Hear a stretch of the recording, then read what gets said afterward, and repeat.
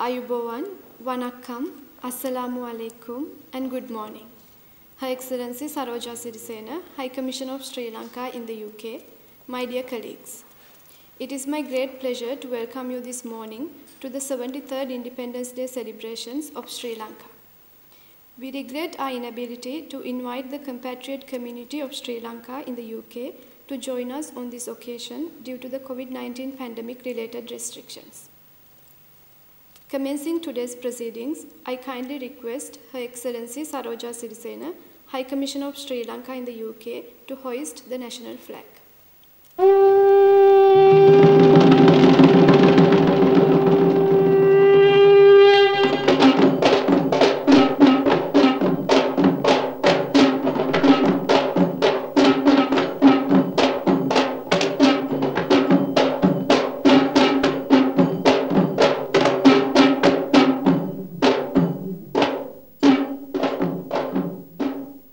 And now, let's all stand for the national anthem of Sri Lanka, sung by Commodore Damien Fernando of the Sri Lanka Navy. Sri Lanka Mata, Apa Sri Lanka, Namo, Namo, Namo, Namo Mata. Sundara Siri Varehi, Surati Atisho.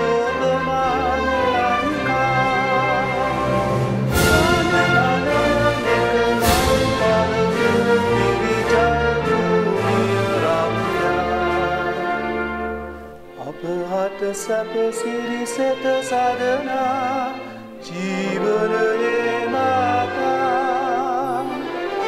Pilani apa bhakti puja namo namo mata Apa Sri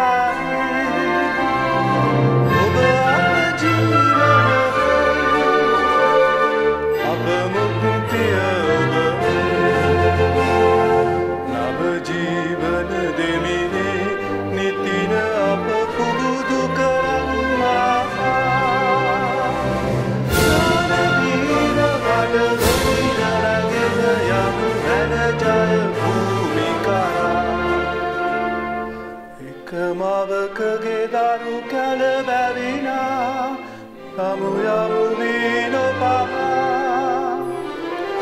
Devala sarveda duralala Namo namo mata Apa Sri Lanka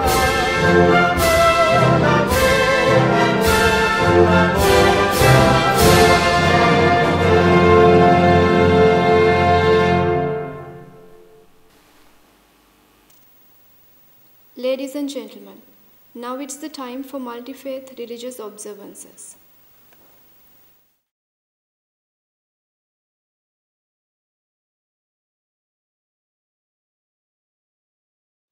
Firstly, we will listen to a sermon and message invoking blessings on Sri Lanka and its people by the Chief Incumbent of the London Buddhist Vihara and the Chief Sanganayaka of Great Britain, Venerable Bogoda Sila Vimala Nayaka Thero.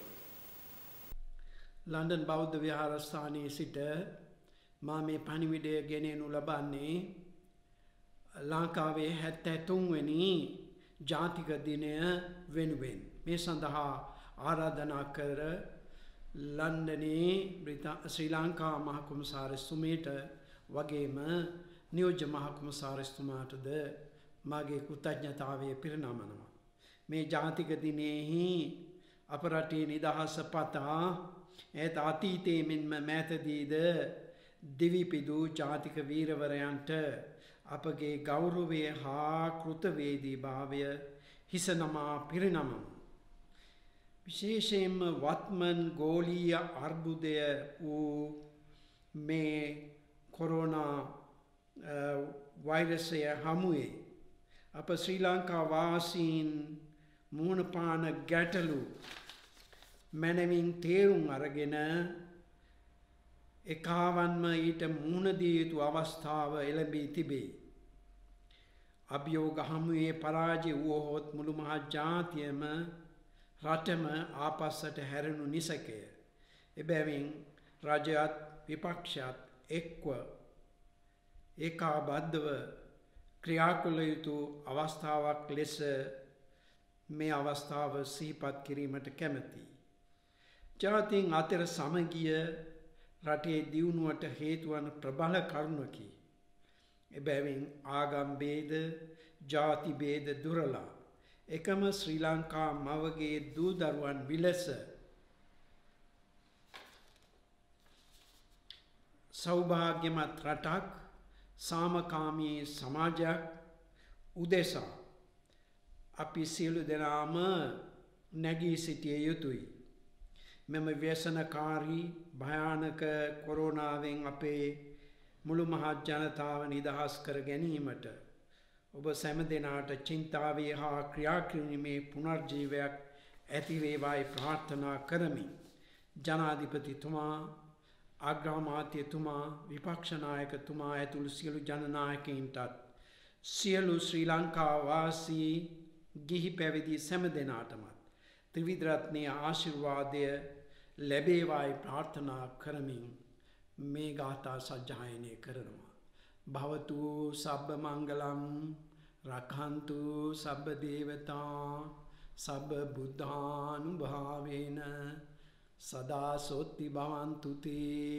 භවතු සබ්බ මංගලං රක්ඛන්තු සබ්බ දේවතා සබ්බ ධම්මානුභාවේන සදා සොත්ති භවන්තු තේ.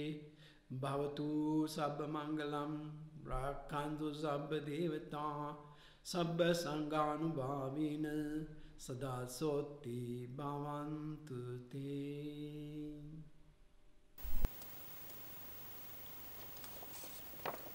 Next, let's listen to the message invoking blessings on Sri Lanka and its people by His Eminence Malcolm Cardinal Ranjith, the Archbishop of Colombo. My dear brothers and sisters in Jesus Christ, first of all, I wish to send you my greetings from Sri Lanka as you are gathered together as a community of Sri Lankans living in England to celebrate, to pray for our country and to celebrate its 73rd independence. When we call it independence, what is independence really, or freedom? What is freedom? Freedom is not the capacity we have to do whatever we want. True freedom is the capacity each one of us enjoys in order to do the right thing always. If we have a greater capacity to do the right thing, then we enjoy greater freedom. But unfortunately, in our country, after 73 years of post-independent history, we find that Sri Lanka itself is going through a severe crisis. We know that still we have become slavish to all kinds of individual passions and individual desires that have crystallized into divisions within our country. Still, our people are divided. Though we are one island, we are several islands within that island. Either because of our race, or because of our religion, or because of our language, we are divided. We are not united. Freedom, as I said earlier, is the capacity we have to do what is right. Since we coexist with our fellow human beings, sharing the same planet, the same air, the same water, since we share the same time and the same era, we have to be conscious that we are not alone. We are with many other people, millions of them in fact. Therefore, whatever we do has an impact on all the others. That is why there is a responsibility on our part to be conscious of the presence of the others, and therefore to limit ourselves in order to ensure that the others do not suffer because of us. This is the purpose of true freedom.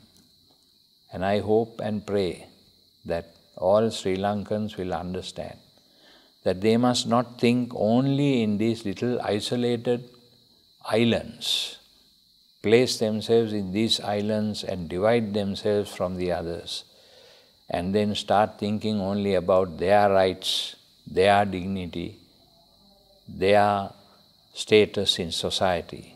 But think about all the others and seek friendship, fraternity and integration with the others.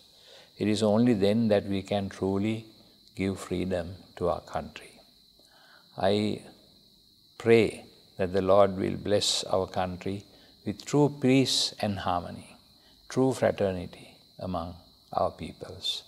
Let us work towards that, and let us pray that the Lord will help us to achieve that kind of freedom, not in the late eras, but in the near future, so that we will unite with one another in a firm bond of friendship, fraternity and progress. Let us pray for this intention, and I wish you all God's blessings. May God bless you. Next, let's listen to the prayers and message invoking blessings by Lakshmikant Jagadish Kurukkal of the Skanda temple in Panadura.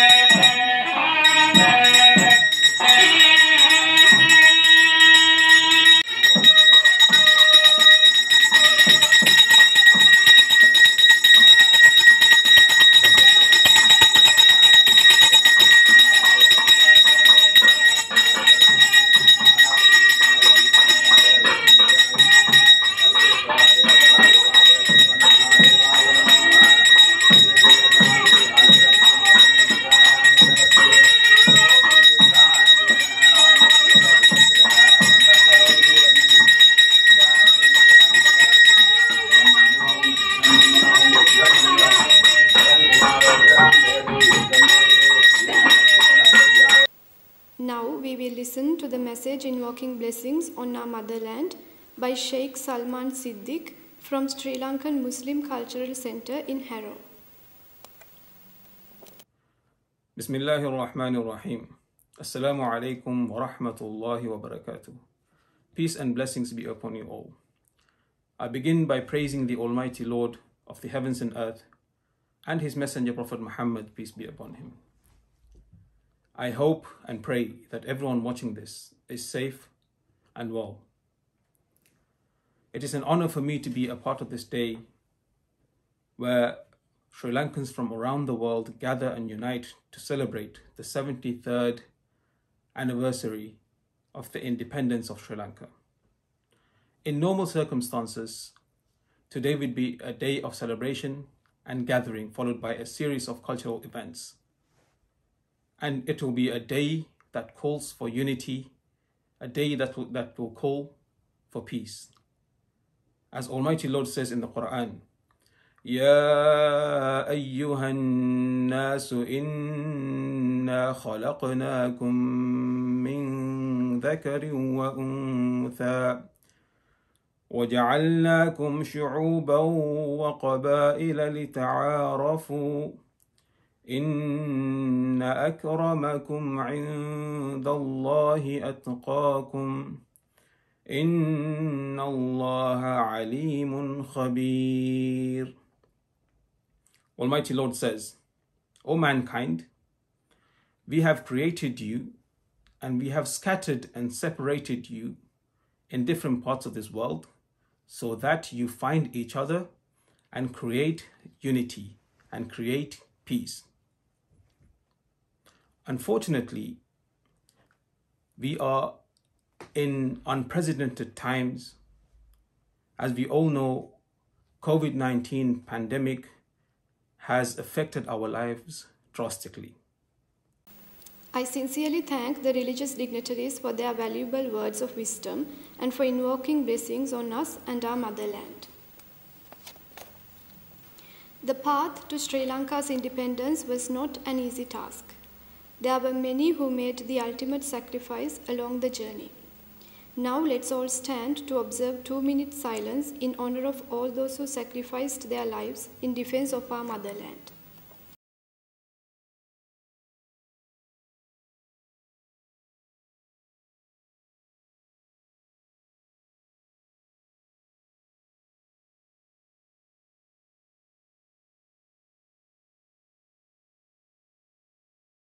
Now, may I invite Minister Councillor Defence, Brigadier Swarna Bothota, to read out the Independence Day message of His Excellency Gotabaya Rajapaksa, the President of Sri Lanka, in Sinhala.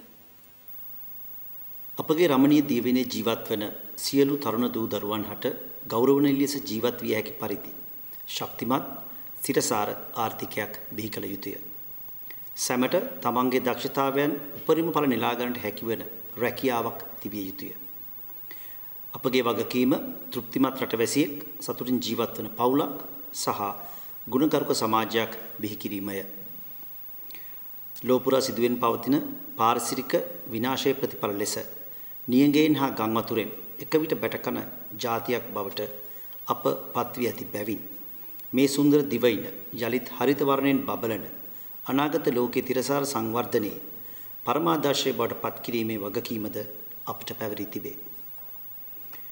මේ භූමිය මත සාමය නැමැති බීජය යලි පැල නොවනු ඇතයි සිතු යුගයක අප ඒ සාමය නැමැති පැලය මෙම භූමිය මත රෝපණය කළෙමි.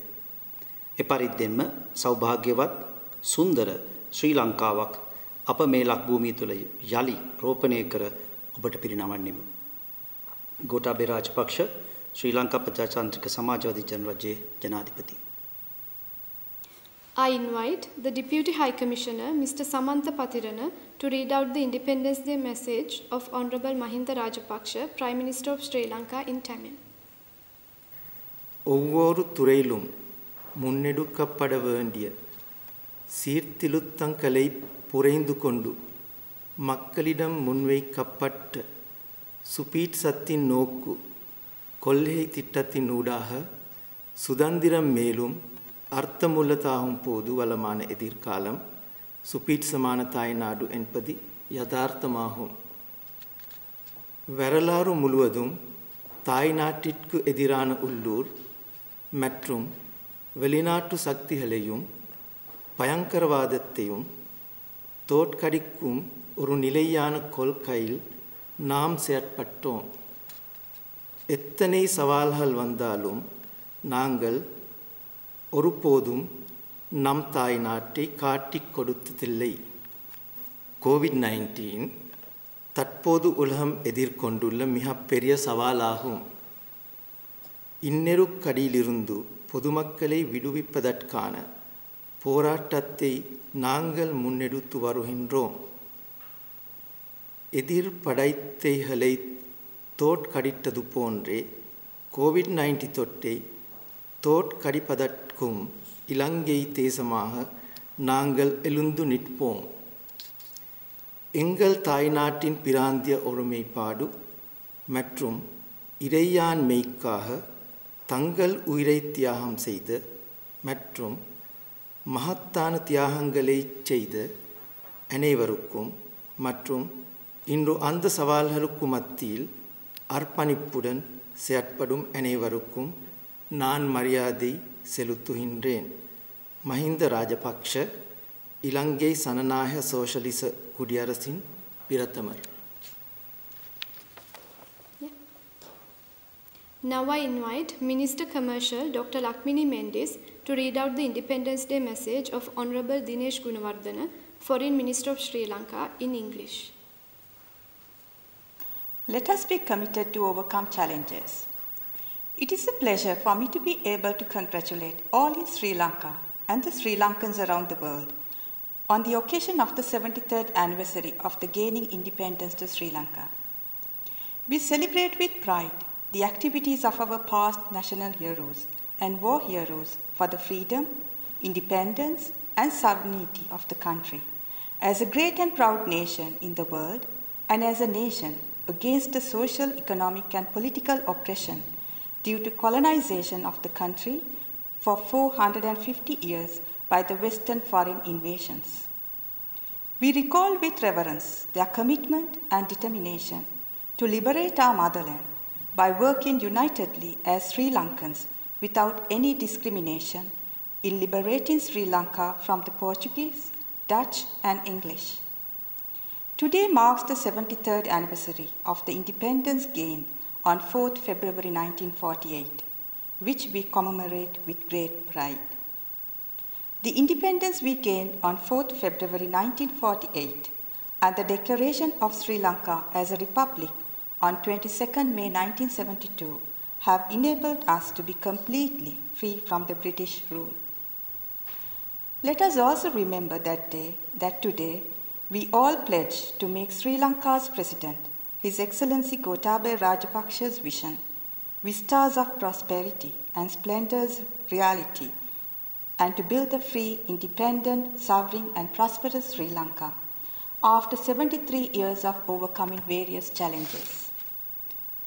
We must also keep in mind the challenges that have arisen nationally and internationally against the sovereignty, independence, and territorial integrity of this country.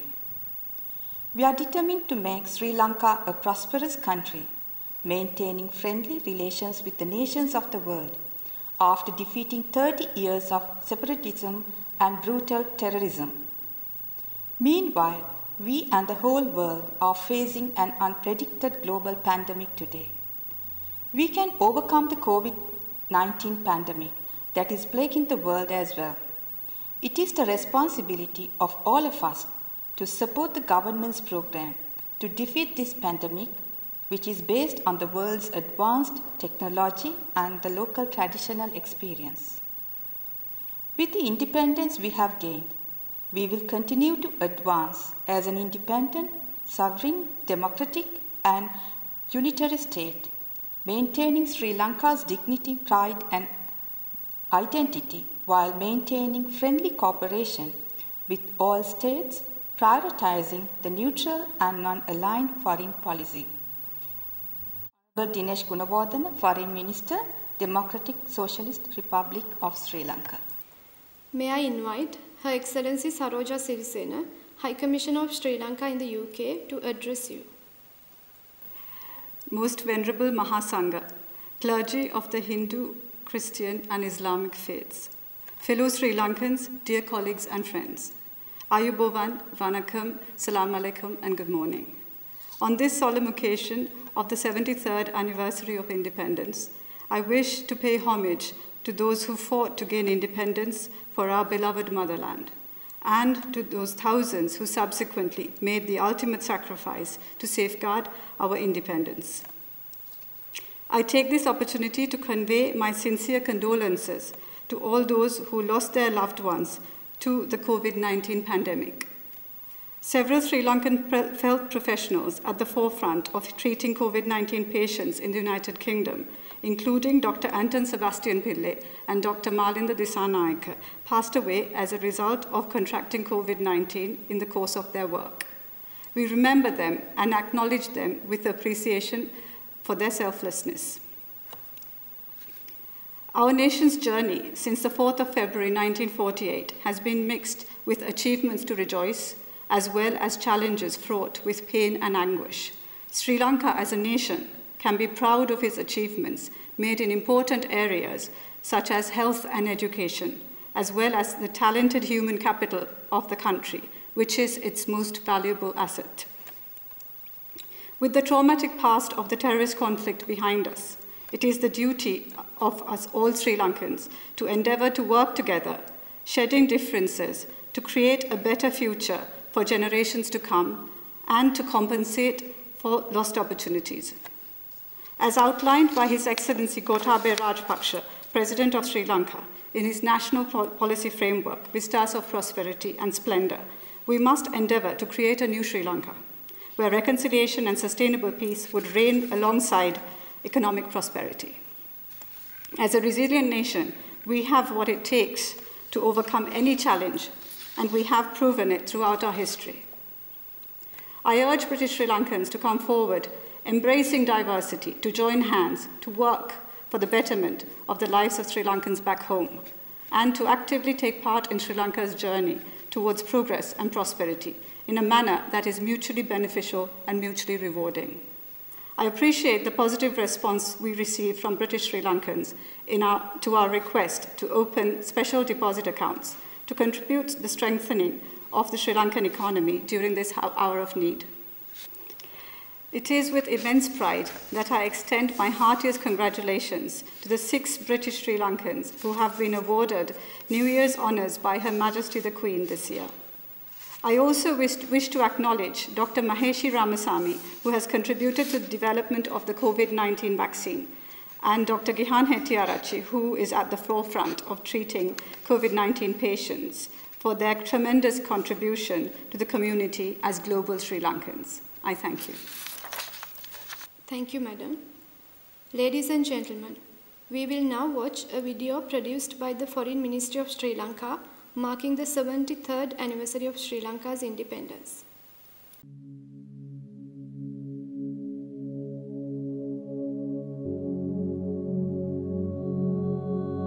Palm-fringed beaches, misty mountains, tea plantations, centuries-old monuments, rare sightings, spectacular culture, incredible food, color and excitement, enchantment and bliss, and a warm welcome from our hearts. Sri Lanka is a land blessed in every way, and for centuries it has been a traveller's dream destination. As Marco Polo once said, Ceylon, for its actual size, is better circumstanced than any other island in the world. A place for unforgettable moments and wonderful memories. An island nestled in the southern waters of the Indian Ocean, Sri Lanka is surrounded by sun-kissed beaches, miles of coastline offering private secluded beaches, surf hubs, whale watching, deep sea diving, seafront resorts and restaurants, and so much more. Within hours of those beaches stand cool, misty mountains, breathtaking landscapes that are home to abundant tea plantations that have flourished for 2 centuries, sharing their wondrous Ceylon tea with the world. For the cultural enthusiast, over 2,500 years of Sri Lankan history and the vision of its mighty kings can be traced via colossal monuments, incredible architecture, and advanced engineering feats. The archaeological trail includes 6 UNESCO World Heritage Sites. The temperate climate teems with endemic life and well-protected habitats. Sri Lanka, in fact, has the highest concentration of endemic species in the world. Wildlife Park offer guided tours with frequent sightings of rare leopards, elephants, sloth bears, and more. A land with a deeply spiritual past, Sri Lanka is the ultimate wellness experience. From its monasteries and meditation centers to its traditional healing practices known as Hela Vedakama and Ayurvedic practitioners, the modern spas and retreats, its focus on simple living and smorgasbord of clean vegan food. Sri Lanka is the perfect hideaway to renew your spirit and awaken your senses. Sri Lankan food is a unique experience that reflects the diversity of its people, with religion proclivities and the absorption of influences from the many settlers over time. The exotic and delicious cuisine is highlighted by the magical use of the herbs and spices that grow on its soil. The growing popularity of Sri Lankan food can be understood in all its exhilarating glory on the streets, in the homes, on the beaches, and in any dining setting anywhere on the island. Sri Lanka's 21 million inhabitants represent a diversity of culture, religions, and languages, each celebrating their own rituals and heritage while respecting and sharing the richness of the others. Peaceful and considerate coexistence has been a hallmark of its people. But for 3 decades, Sri Lanka was held back in its march towards peace and prosperity by an internal conflict, which was ended in 2009. The country has made steady advances over the past 12 years, slowly rebuilding and restoring trust. Sri Lanka has been driving reconciliation and unification at the very grassroots. And today, the Northern Peninsula, for so long the site of conflict and destruction, has emerged as a safe and modern region that delivers hope and prosperity to its people. Peace has uplifted Sri Lanka to embrace its true potential. It is a growing hub in South Asia with extraordinary prospects. Its strategic location on the maritime route that connects the east with the west and the natural riches within the island have always given Sri Lanka a significance far beyond its size. Historically, having attracted the attentions of the Dutch and the Portuguese from the 16th to the 18th centuries, Ceylon, as it was then known, was last held by the British Empire until the Declaration of Independence in 1948. Today, Sri Lanka is a bustling commercial and logistics center and a vital cog in the flow of trade between the 2 hemispheres. Cosmopolitan Sri Lanka, with its capable and educated human resources, modern infrastructure, technological prowess, quality of life, and connectivity, has attracted growing interest from global players. The state recognizes foreign direct investment as strategically important to the country's ambitions and its vision for people-centric economic development. Frameworks are in place to promote and facilitate greater investment, particularly in infrastructure, IT, tourism, food processing, and manufacturing. Sri Lanka's true potential has long been a well-kept secret.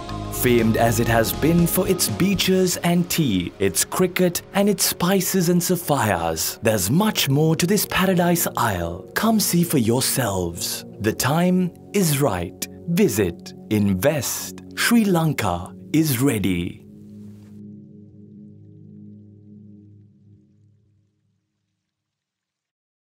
Next is a dance performance by Channa Uppuli troupe portraying a glimpse of Sri Lankan culture. We thank the Channa Uppuli Performing Arts Foundation for preparing this special dance performance for this occasion.